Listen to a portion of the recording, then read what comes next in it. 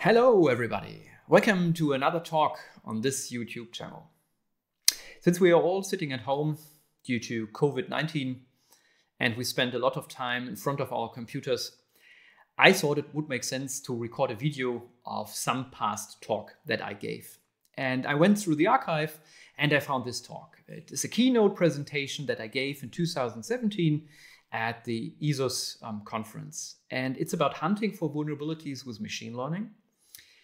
And I think it's still interesting today because it does not talk a lot about the recent hype around machine learning and deep learning and neural networks, but instead a large portion of this talk is about the glue between source code and the learning algorithms. I thought taking the original slides is a good idea. So this is not somehow refactored, it's the original presentation. And maybe I'm also commenting a little bit on things that have changed in the last 3 years or that I would present differently nowadays. So let's just go on. Typically, I would introduce myself here. So I'm Konrad Rieck, but I think for a YouTube channel, it's not necessary to talk very long about oneself. So if you're interested, go to this website. This is the website of my institute. You can find all information about our research and teaching there. So instead, I would like to start with a basic view on security. If you start from a very top level on looking at security, you will notice that this is a dynamic process where we have prevention, detection, and analysis stages. And when I talk to students about this for the first time, I pick the example of a dentist. I'm using this example because it's a little bit painful, and this is it's a good motivation to think about something because pain is a strong force. And also everybody knows what a dentist is doing. So what is a dentist is doing? The first thing that a dentist does is telling you to brush your teeth. Even in kindergarten, this is kind of the first thing that the small kids learn, brush your teeth. And this is prevention. So what is meant is try all of your available techniques and resources to prevent attacks. In this example, against your teeth, but in the IT world, against computers.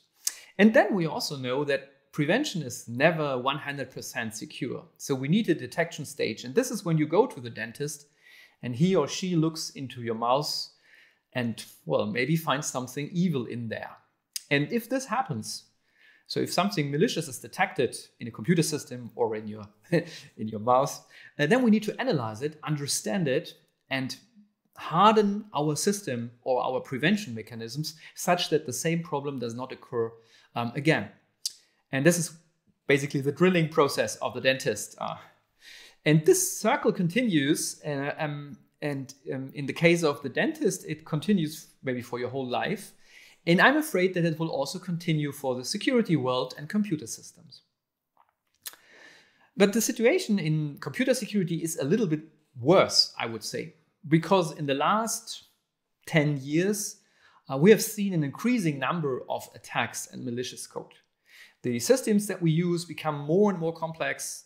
We have all sorts of new ideas, Internet of Things, fantasies, pervasive computing ideas, all this stuff that is maybe a little bit too much science fiction, but that influences the industry and leads to new software and hardware products and increases the attack surface of the whole IT business. And preventing has become a nightmare in this business. And also detection is limited by resources and analysis as well. So something is a little bit wrong. Maybe not a little bit, it's wrong. And if we want to approach this problem, the best thing would be to eliminate the root cause of this evil. And the root cause are vulnerabilities. So anything that enables an attacker to breach security goals, like compromising confidentiality, integrity, or availability of something. Here's a list of popular flaws that I presented in this keynote talk. Today, of course, I would choose different flaws, and I would also maybe show some of the more hip hardware vulnerabilities that have impacted security research in the last 2 years.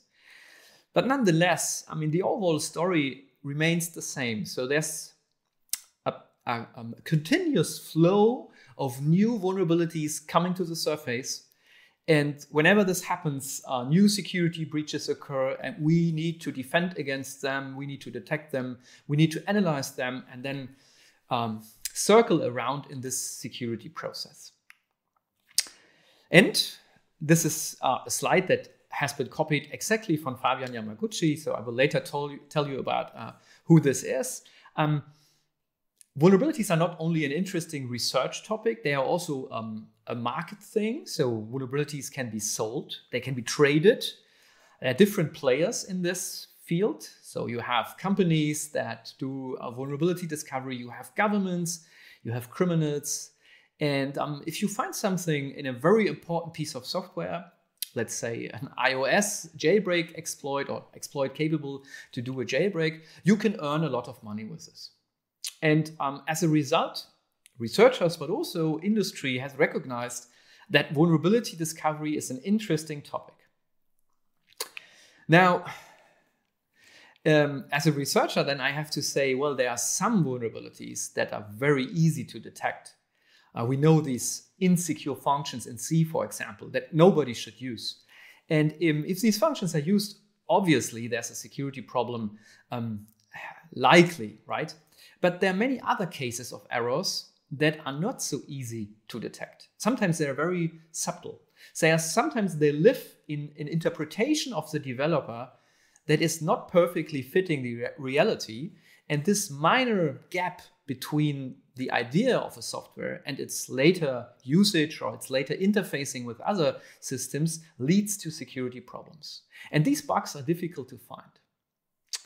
Now, fortunately, we have already some machinery for spotting vulnerabilities. Most importantly today, fuzzing. Fuzzing has been super trendy in the last 2 to 3 years, and there has been great progress. New ideas like adding symbolic execution or lightweight symbolic execution, taint analysis, gray box fuzzing as a compromise between white box and black box fuzzing. So there's a lot of work going on.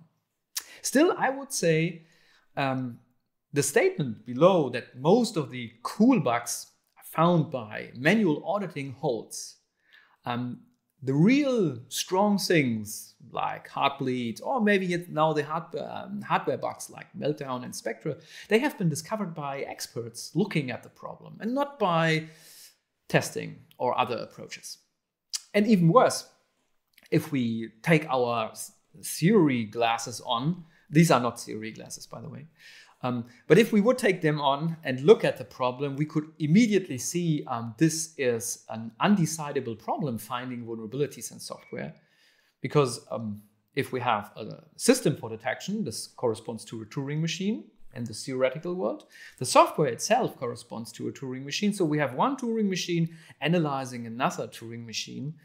And if you have heard about the halting problem or Rice theorem, you know that one Turing machine analyzing non-trivial properties of another one is an undecidable problem, and there will never be a universal approach for this problem. So we can only have small steps that help us make something better in a restricted setting, but not the universal general solution. And this is why Fabian and me came up with this picture, maybe in 2012 or 2013. So the idea is that these vulnerabilities and the value of them is somehow hidden in the floor. And it's a little bit like gems or truffles. It's something very valuable. And we need people that find these valuable gems or truffles or whatever this gold inside the earth. And instead of replacing these researchers, which are shown here as friendly animals, we had the idea of helping them, assisting them in the task. So it was not the idea of building an automatic, super cool AI.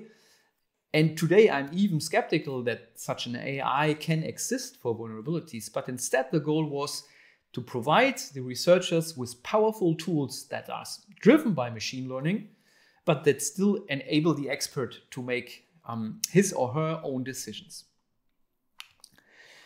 And the idea was to make the process more effective, not replacing the analyst, but supporting him or her. And we also decided to become a little bit fuzzy in the whole field. So if you look into software engineering and program analysis, there's a strong focus on being sound and complete, which means that the approaches that are developed there, they are very exact. So if they find something, in many cases, they can say this is definitely the thing we are looking for. But since we know that for vulnerabilities, a sound and complete approach that can find all vulnerabilities can never exist, we said, well, why not be a little bit fuzzy and leave the final rest of the analysis to a human expert? Overall, by the way, I think it's generally a good idea to mix artificial intelligence and humans. I think it's not a good trend to say this technology will replace humans. In my experience, it's very far away from doing this, but it can really help. It can augment the view of an analyst, and it can give suggestions and maybe do boring work and leave the funny, interesting work to the expert. And we did this starting from 2011 and had a couple of, I think, cool papers starting from this time on different aspects. And I have to say here that most of this work and all of the ideas, or almost all of the ideas, came from Fabian Yamaguchi. He's known as Fabs also, and he did this PhD around this topic, and all of the papers have been authored by him as a first author. Of course, there's always a team behind this work. Also, many other people of my group contributed, but Fabian was the head. And he founded a company in 2016 or 17? 17, I would say now. And this company is marketing these ideas. So I have a slide at the end that talks a little bit about the company, but if you're interested in this, how this developed further, and especially how this developed into real-world security products, please visit Shift Left and the website there. So talking about all these papers would be too much for a keynote. So I decided to focus on our very first work. And I think in the aftermath, it's always good to start with the beginning. If you look into the middle or the end, very often things have become complex and complicated and they developed. And for a talk that maybe doesn't aim at an expert audience, it's sometimes hard to follow if research talks are too far away from what people know. So I picked the first one here for this keynote. Still, it will be a little bit technical, of course, but I just point then to the remaining work, and we will now look at vulnerability extrapolation. This is has been one of the first papers that we wrote in 2011, I think. It was at the Wood workshop and then at the EXAC conference. We had the fortune to work with Markus Lottmann and Felix Lindner. And it was the whole approach derived from the diploma thesis of Fabian. And let's start with, this is the original slides from Fabian, a little bit pimped to the style and maybe a little bit more visually pimped, but that's the original slide. So here we can see what we called at that time a modern vulnerability. So it's now already 9 years old, so it's not modern anymore, but it's a little bit different from the typical string cat, string copy vulnerabilities, these buffer overflows that are often shown in academic talks. So what is happening here? So this is part of Pigeon. Pigeon is an instant messaging client, open source. It's, I think, used in Linux a lot. I also used it for a long time. And you can see here a very, I think, subtle vulnerability. So we have in red, wait, I think I can write on the slide. We can see here in red 2 cases where somebody is reading in data. In particular, the username and the message from some other instant messaging client are read into the system. And in most of the cases, what comes in is UTF-8 encoded. So the developer at that point said, okay, so likely this is UTF-8. Okay, everything is fine. And then later here, the data is given to a message handler. This is some function pointer that, depending on the particular service, might implement different functionality. But at this point, the username and the message have to be UTF-8 encoded. So in this case, it's not something like usually the case, but it has to be the case. Otherwise, there is a missing input validation and we have an access violation vulnerability. So what is happening here is one of these subtle vulnerabilities that I talked about a few minutes ago. So the developer has some assumption about what is going on. He starts with seeing that most of the messages, or all in practice, are typically UTF-8. So he says, okay, I do not need to think about this anymore. And later this assumption becomes a requirement and creates a vulnerability in the system. So we had this vulnerability as our starting point. And we said, well, if this is the mindset of the developer, maybe he or she has made the same problem at other places.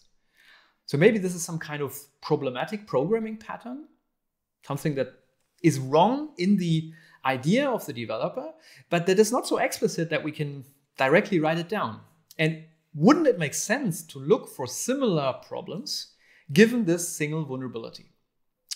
And this is why we call this an extrapolation. So the idea is I have one stupid bug somewhere and I want to check a software project for similar bugs.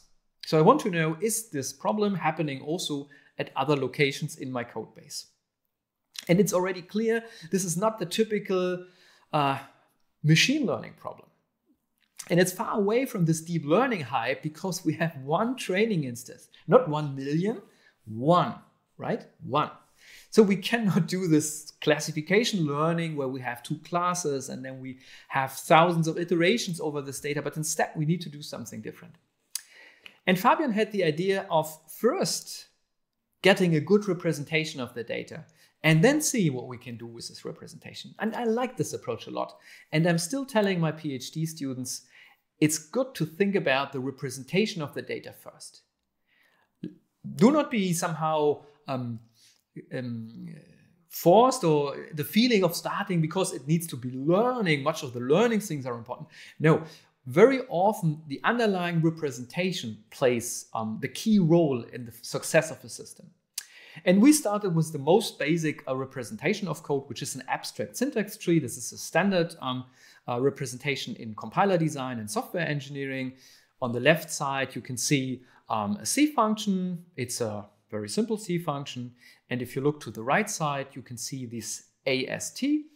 And in red, these small arrows, you can see we have the statements encoded, we have the types encoded, we have conditions encoded, we have calls encoded.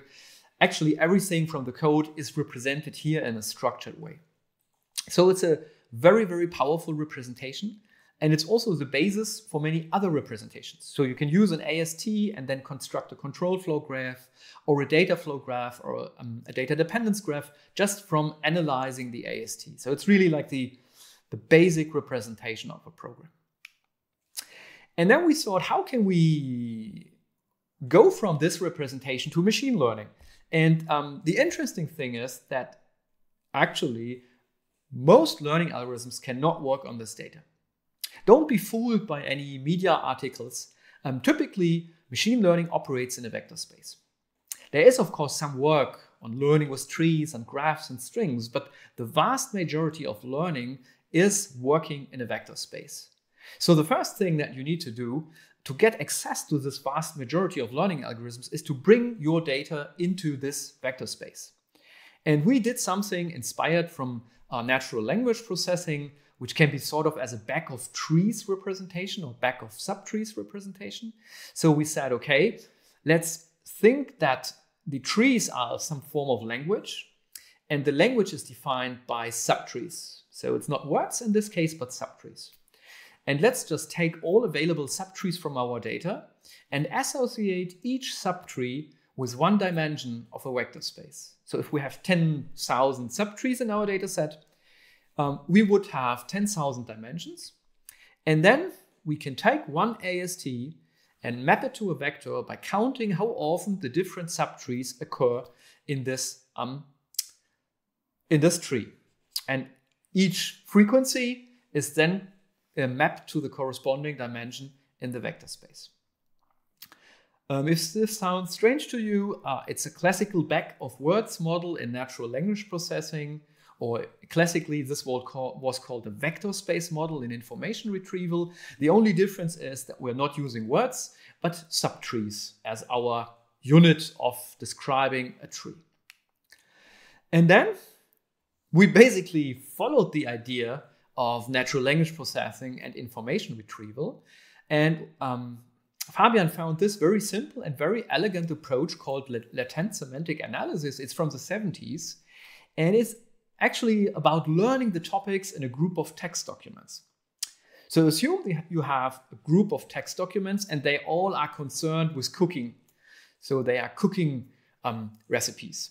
So you learn about, I don't know, how to cook something, a piece of meat or something.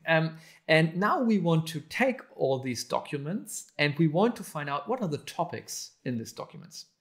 So maybe there's some kind of higher topics. So something like a fruit salad receipt or something like cooking with no butter and things like that. And this can be done with latent semantic analysis.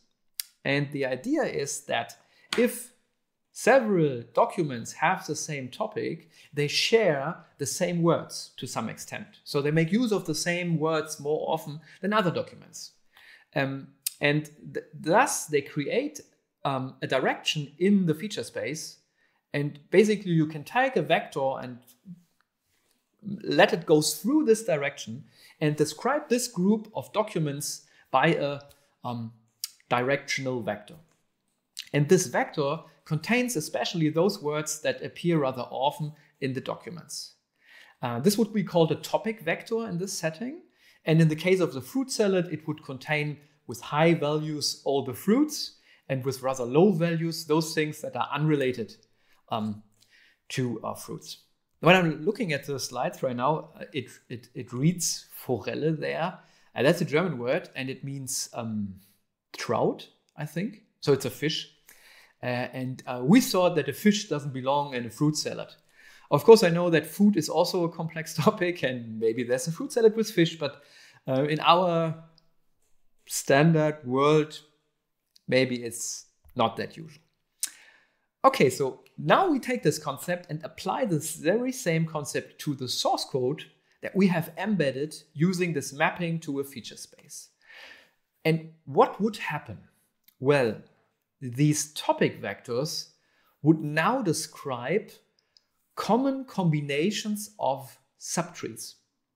So we would represent a topic as a set of subtrees that belong together.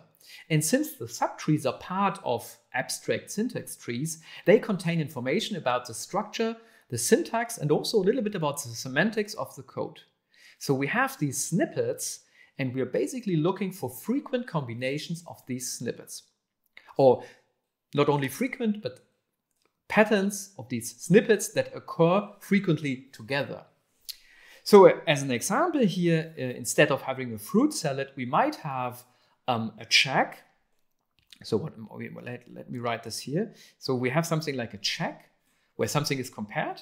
And then later, a man copy operation is called. So why? Because typically before you would copy something into a buffer, you might want to check whether the buffer is large enough. So this could be something like a pattern in the code that represents a topic in our world. And we did exactly this. So we basically modeled source code in terms of topics like structural patterns that are frequent combinations of subtrees. And this is a very, very powerful thing, although it's not so complicated. And the reason is that with many of these topic modeling techniques, there also comes the concept of dimension reduction and denoising. Because instead of taking the original data, you can now project the data onto these directional vectors. This is not much different from projecting onto another basis or so. You're just projecting on the topic vectors. And as a result, your data is not described by words anymore or subtrees, but it's described as a mixture of topics or structural patterns. So in a text, you would say this text is 90% about fruit salads and 10% about cooking without butter.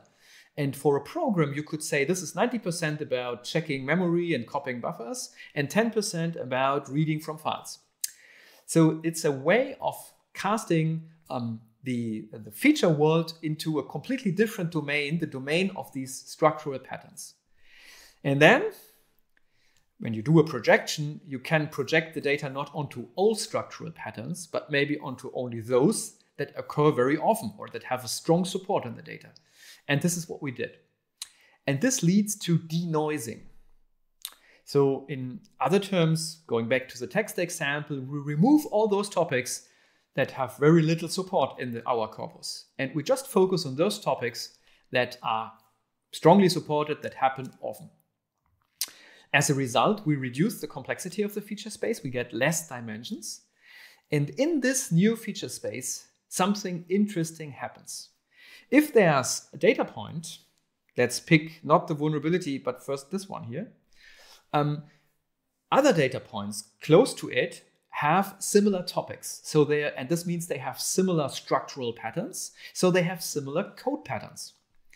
And if we now have a vulnerability like this one here, and we draw some sphere around it, some circle, and look into all the other source code snippets that are close to it, we know that they share the same structural patterns and maybe they suffer from the same vulnerability because our assumption is that the vulnerability is related to the structural patterns.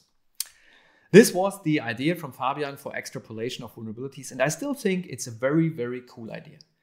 And underneath, it has a very simple pattern. If we even drop all the topic modeling, what's happening here is that we are basically denoising code. So we remove all the stuff that appears rarely, that doesn't appear frequently together. So all these individual events, like a certain coding something that is not happening very often. And as a result, we get something like the essence of the program. And then we hunt if a vulnerability contains something from the essence, these structural patterns, we can look for other code that contains the same patterns and maybe the same vulnerability. So does this really work in practice? Good question. So we did an evaluation on 4 software projects that had known vulnerabilities. And we did just the following. We took these known vulnerabilities, we extracted all the functions from the software, and then looked which of these functions are close to the vulnerability and what is going on with these functions. And we picked popular targets for this kind of analysis like Pigeon, libtiff, ffmpeg, asterisk. And this is how we started. And then I remember this, Fabian came to my office and said, well, we know one vulnerability, but how can we make sure that we find something new, or how do we know what would be candidates for vulnerabilities? So what code snippets should we find? And because we need to evaluate our approach, we need some ground truths. And I said, well, we need ground truths. And maybe we have to do this manually because we are competing with humans and the idea is to improve their performance. And so Fabian had to spend 2 weeks going through these functions and checking by hand whether patterns present in the vulnerability are also present in one of these functions. And this was a very, very tedious process. And I'm very happy that Fabian went through it and took this burden because it enabled us to have something like a ground truth where we can say a human expert would say, this is an interesting function, it's a candidate. And if our approach can find these candidates, this is good. And if it misses a candidate, this is bad. And we did an experiment for this. We have several results on this, but I'm showing here some condensed plot. So here you can see all the functions of the 4 projects as a, so to say, as a long plot. And each of these red lines is a candidate. So each red line corresponds to an interesting function that should have been analyzed. And the first thing that I noticed is all of the candidates are within the first 16% of the functions, if we sort them by similarity or closeness to the original vulnerability. That's pretty good because it means a practitioner could start with this sorted functions and go slowly through them and would find all candidates after visiting 60%. That's a real strong improvement. And in some cases, so for example here, we had all of the candidate functions directly sorted at the top. In other cases, so let's say in FFmpeg, still everything was close, but there were also some false positives in there. And I want to be completely honest here and do not do any hyping. So we also had something like an asterisk where some candidates were far away, not super far, but the analyst would have to go through all these false positives. And the question is, would he or she do it? Or would he or she become bored and say, I'm going with the first ones? When we manually went through the first 10%, or is it 10%? It's even less. I think the first 5% of these functions, and we checked whether there had been really vulnerabilities in there. So far, I've been talking about candidates. So functions that are structural and from the programming perspective similar, but not definitely contain the same vulnerability. And we did an analysis and we found about 10 unknown vulnerabilities in these programs. And unknown here means that they have been all assigned CVE numbers. So it's not something that doesn't matter, but it's real vulnerabilities and not just software defects. This was a great success. And here's an example of a vulnerability that we discovered. It's exactly a similar pattern as shown in the very beginning. So we have here the beginning from the start of the talk. This is where the programmer assumes that UTF-8 is used here where it is required, and the exact same problem happens here as well. This is another function, and this is the very same problem. So how did we proceed? The chapter 2 of this talk. How did we proceed from there? So as I said, this was just the first beginning, maybe the first half year of the PhD thesis from Fabian Yamaguchi. And we did a lot of work then, and more people joined our team. So we had Nico Golde, Alvin Meyer, Daniel A., Hugo Gaskan. Christian Bresendegger is missing on the slides here because he didn't contribute to the paper I'm referencing, but he also worked on this. And many more that I maybe do not remember right now here. So several people contributed and we wrote a lot of papers. And as I said, well, I do not want to go into all details here, but I maybe just want to tell you a little bit about the story, how this then evolved. So the first thing that happened is we published this and people said, yeah, this is great, but you need one vulnerability as a starting point. So it's crap. And it's true. I mean, if you have a new piece of software, there's a new product or it's a new version of a software, and you want to find a new vulnerability in there and you do not have an old one, vulnerability extrapolation cannot be used. However, we learned a lot about and this code and analysis of code. And this is sometimes more important in research than the results of an individual paper. So we got a very good understanding of what's going on. And we understood that it's important to have a good representation and improve the representation and work on getting it more and closer to the task, finding vulnerabilities in a fuzzy way. And the next idea that we then pursued, and we had also a small DFG project on this topic, was could we use anomaly detection as an approach? So we have a piece of code, we do the analysis, maybe we look at functions and we look at this function that is different from all the others. Or maybe we just look at data flows and we look for data flows that are different from many other data flows. Or even we go even one step further, and this is what we did. We just look at checks, at if statements, and look for those if statements that differ than the majority of all other if statements. And this led us to this idea. The system is called Shaki. And the idea is that we have some kind of security critical sink, like a mem copy or a string copy. So some position in the program where some security critical operation is taking place. And in front of this, there is maybe some check. So maybe there is something like an is okay, as shown here. And if this is a similar pattern in all of these code snippets that use memcopy or woo in this example, then we could do some kind of anomaly detection and look for cases where this condition differs from all the others. And we did this by embedding the conditions in the if statements into a vector space. So we didn't use all the code, but just the if statements and the conditions in them. And we built a very simple model of anomaly for anomaly detection. Basically, we used the distance from a center vector.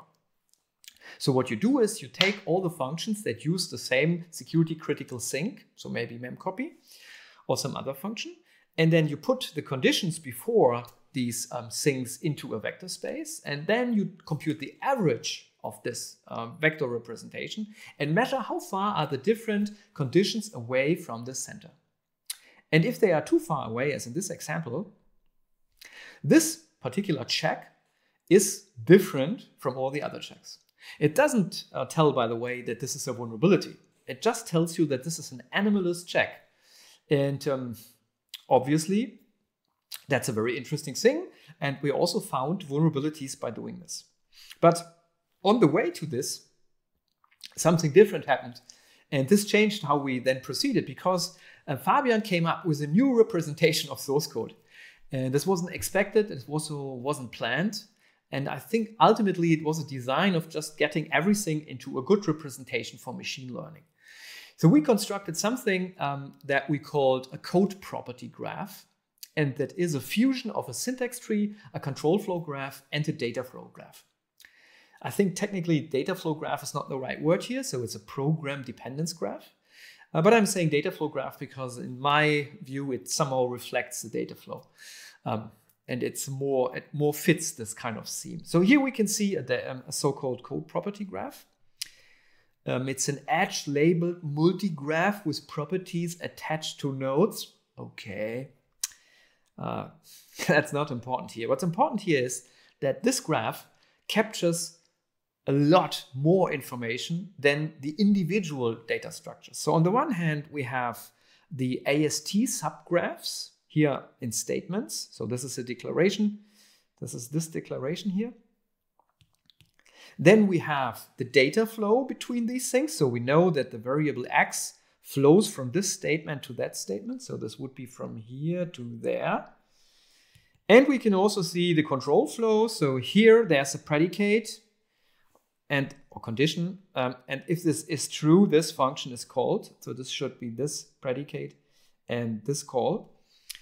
And all of this happens within the same data structure. So we can go from, let's say, this source function and really see the influence on the data flow, on the control flow. And when we hit some other statements, we can also walk down and see what is the sync or the call here and what is the argument and things like that. So this was a super cool idea. And it turned also out that this can be stored extremely well in a graph database. Property graphs, so without the code, are a common representation in data and graph databases. So it was a perfect fit to store everything in a graph database and then run experiments only with this representation. And to the best of my knowledge, there have also been some follow-up work by us and the group at CISPA from Michael Buckis on PHP, but also there has been other applications of property graphs. I remember papers on Android, on internet attacks, and so on and so forth. So the idea, I think, is it's, again, a not too complicated idea, but it gives rise to a powerful representation and a very handy tool to work with. Okay, so yeah, I made some manual remarks here. Okay. So, and then we found out that the anomalies that we looked at very often follow a very similar pattern. So there's a sync, a security critical sync. It gets data from some source, which is problematic. Let's say input from the network is going to memcopy, which sounds already like a problem. And in between, there should be a sanitization or security check or validation, but this is missing.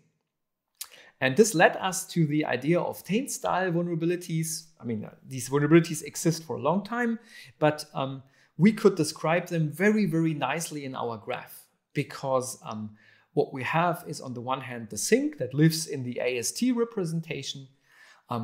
We have the source that is also in our AST representation, a call to some function. And in between, there's a data flow.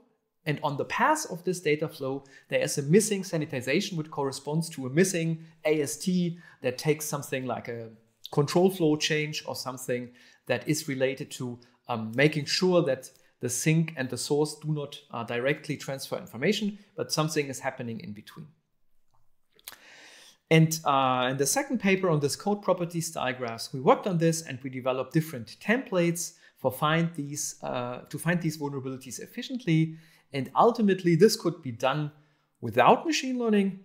And it was far easier to use a query language for the graph database called Gremlin. And Fabian built a complete system around this called Yearn.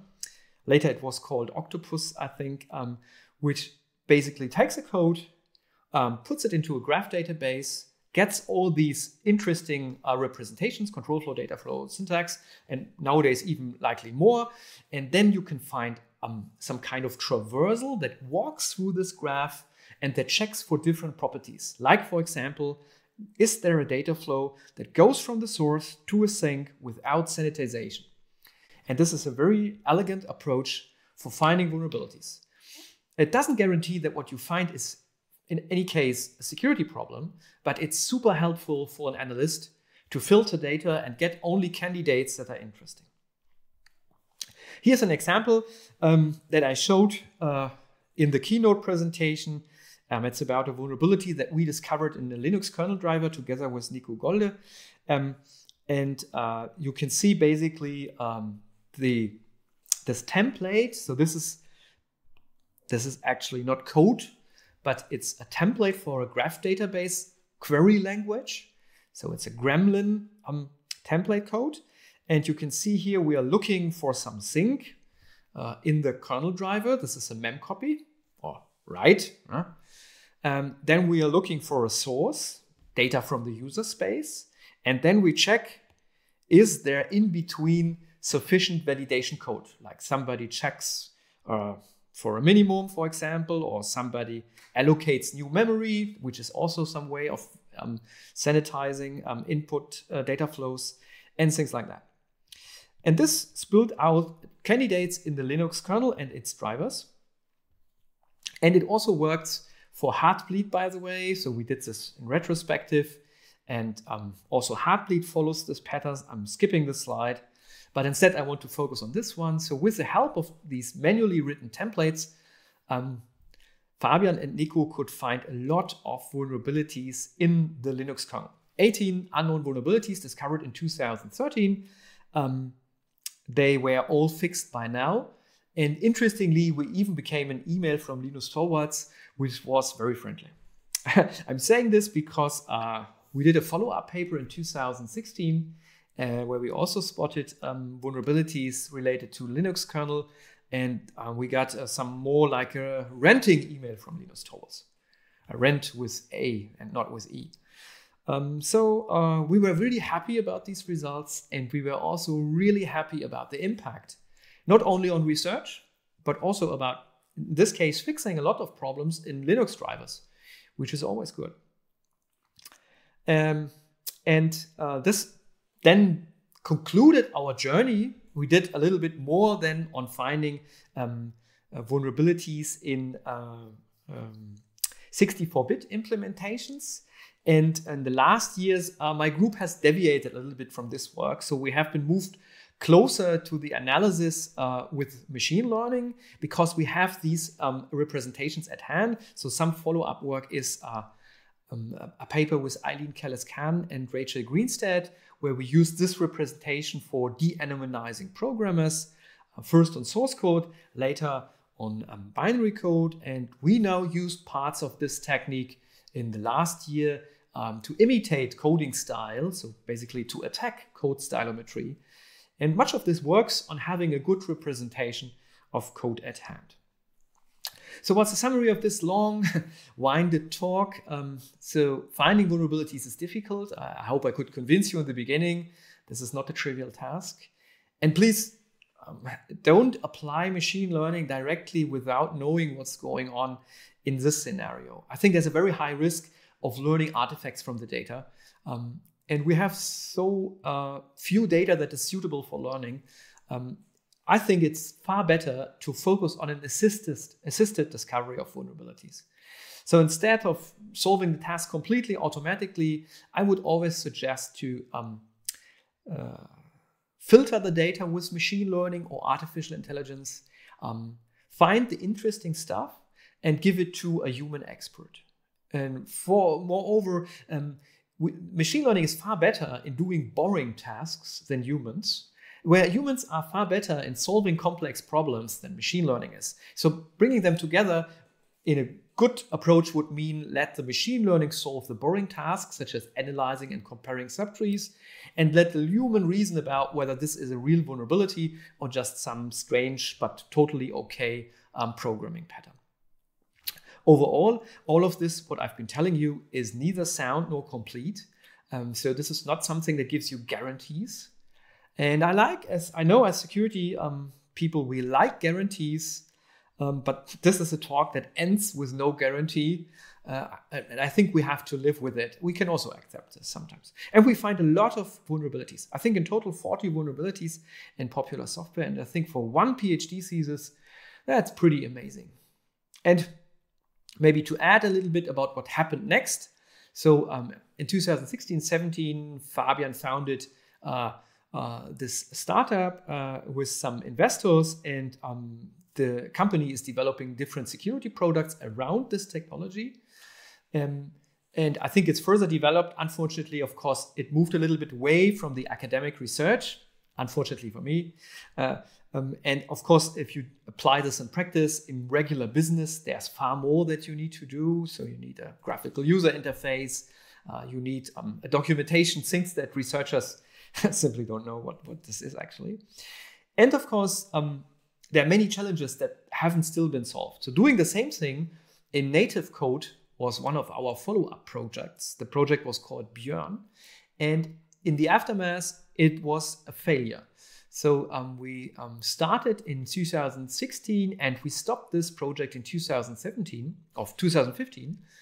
We even had a Google grant on this. Although we could apply some of the concepts, and we also did a paper recently on finding types in binary code, we could not transfer all of this powerful machinery into the binary world. And one of the main reasons is that in binary code, we have control flow and data flow, but our edges and our nodes are not properly labeled. So first of all, there's a lot of uncertainty in these representations. Even the best disassemblers and code analyzers have a lot of mistakes. So having a 100% clear control flow graph or so is not guaranteed again. Yeah?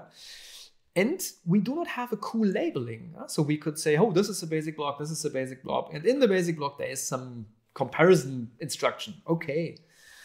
Could be a sanitizer or somebody checking for a buffer size, but it's not as clear as a mem copy, or sometimes we even have really speaking names in source code.